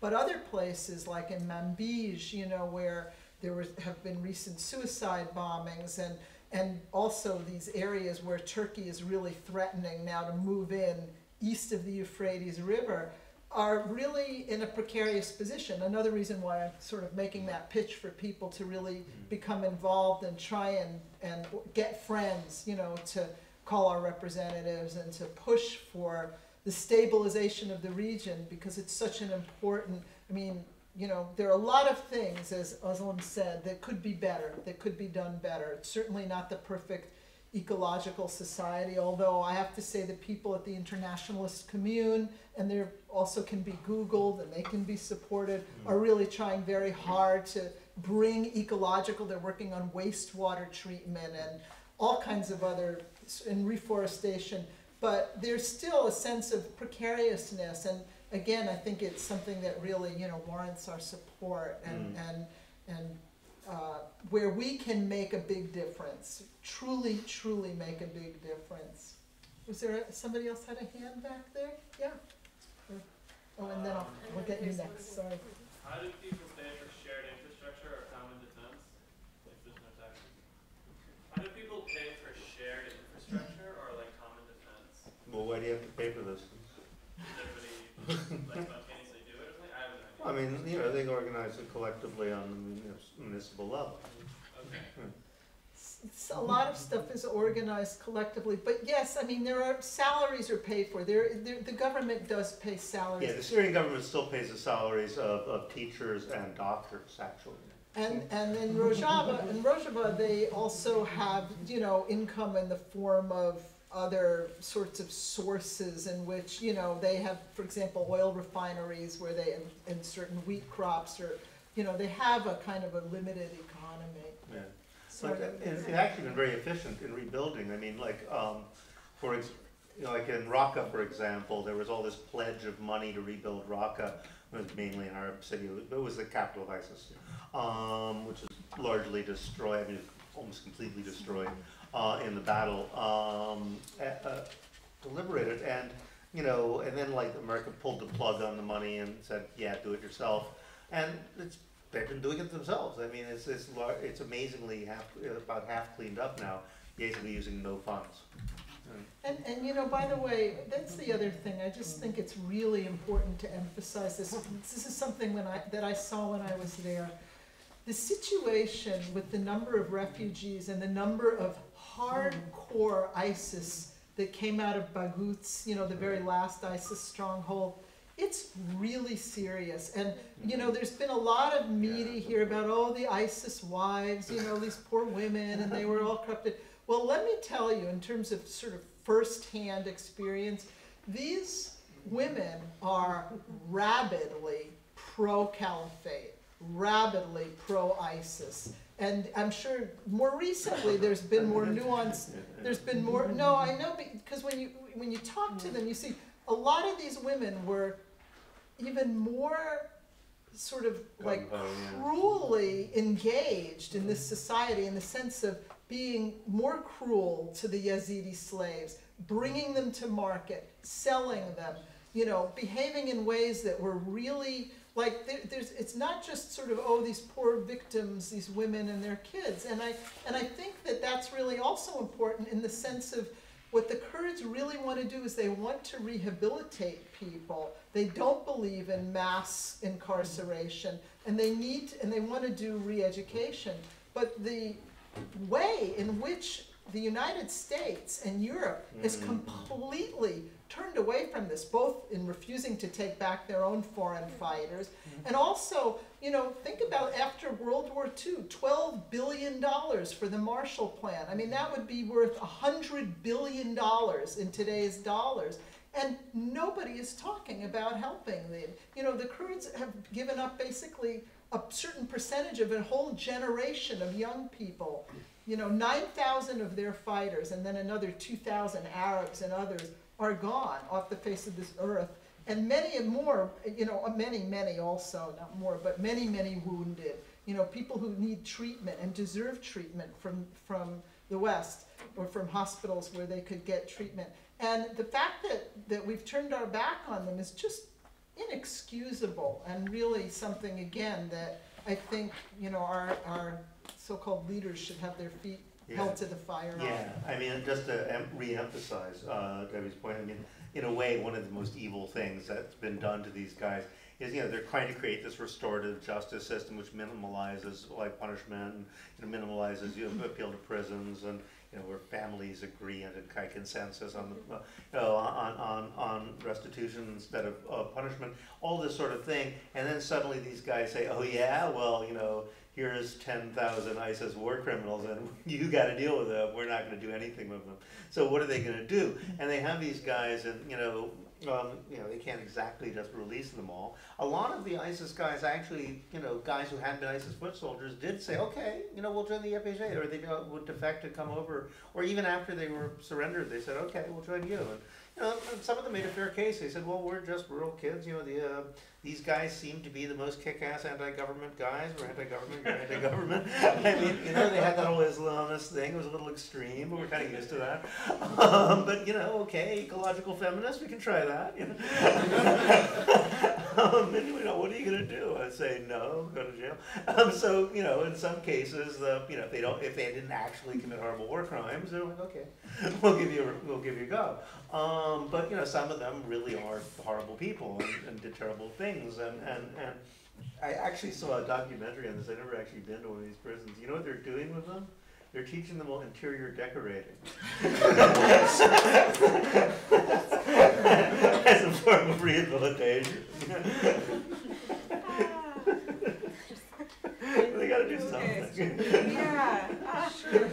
So I'm wondering, given that there's this immediate threat of NATO and NATO weapons, if we could kind of lay out who the weapon manufacturers are in this situation and ways to have more of a direct impact on that, and you know, not just call our congressman or whatever, because often they don't care, right? And it's a lot of energy that's wasted. And I mean, I came of age during the anti-war movement originally, and these massive anti-war organizations spent a lot of time like getting hundreds of thousands of people in the streets and then, you know, lobbying, and like not a lot of time doing direct action campaigns. And so I just wanted to know, what we can do now to immediately impact.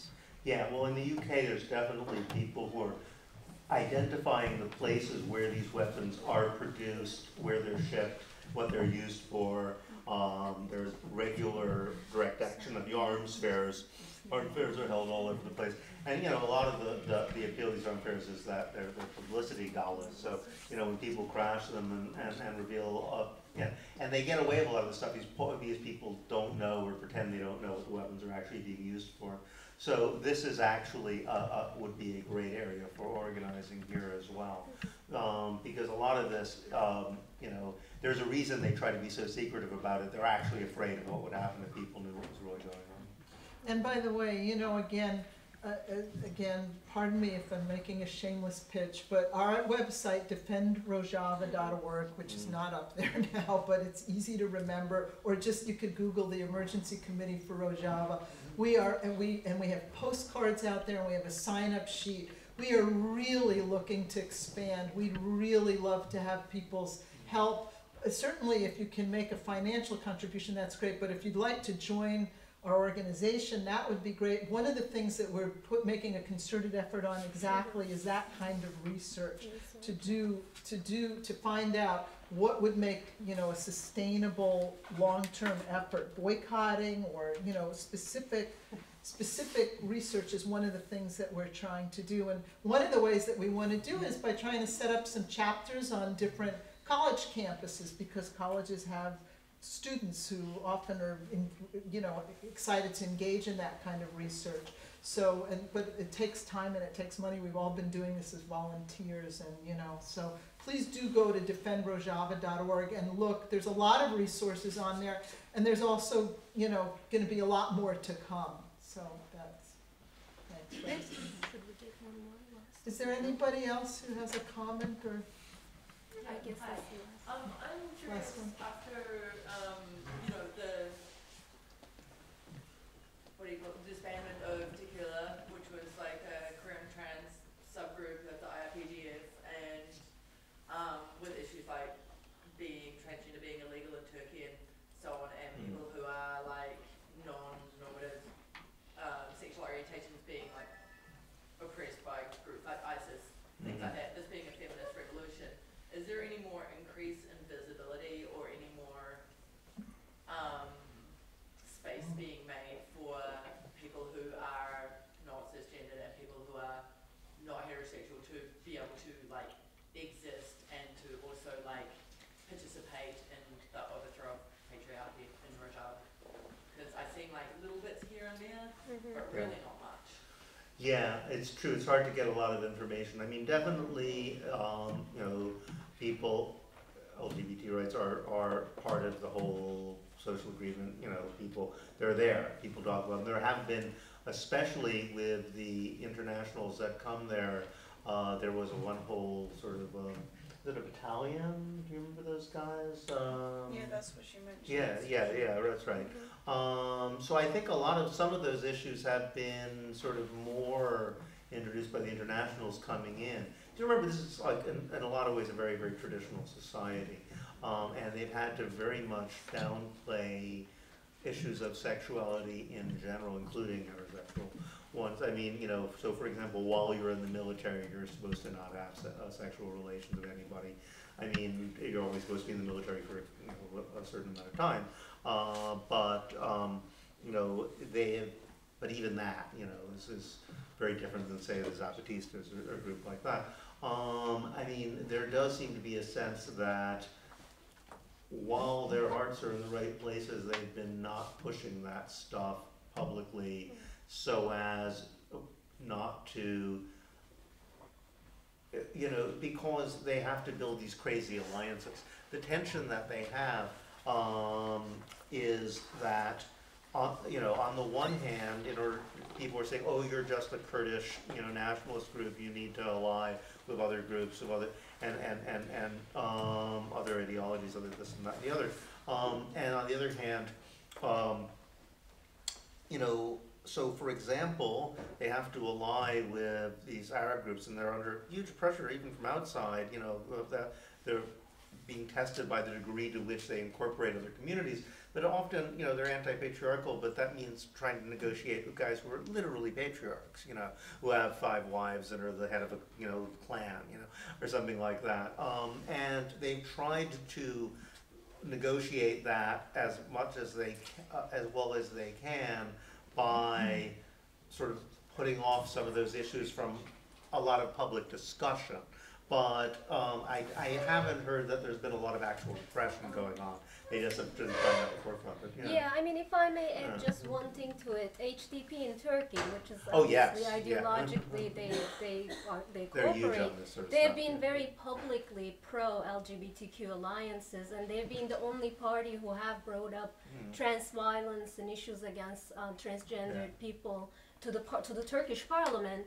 And I have to say that has been at the expense of like their own constituency in the southeast is also to some extent religious, but in terms of their official and publicly have been cooperated and sympathized, and in some cases in places like Istanbul and Taksim have been pro-LGBTQ activists and have cooperated. So, yeah, I mean, the only openly LGBT people in the Turkish parliament are HDP. Yeah, I mean, they've been the only political party who has ever brought trans rights. Oh yeah, I'm aware of that. I was just wondering, is that now spreading into Rojava? You know, and is it being incorporated into feminist politics? I actually asked about that too, because, you know, and I was saying, you know, much earlier that what a culture shock it was to go back to Iraq.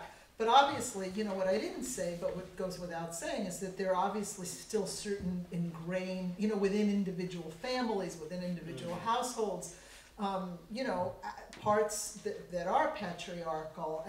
But what I've sensed is that the women's movement is so strong there, and they're so committed to education. You know, basically they go door to door, which is something I wish we in the left could do here with our neighbors. But anyway, they go door to door and they talk to every woman in every household, in every village.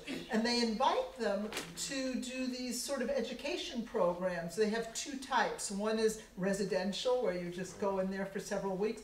And then for women who are, you know, have families and kids, it can be a day program.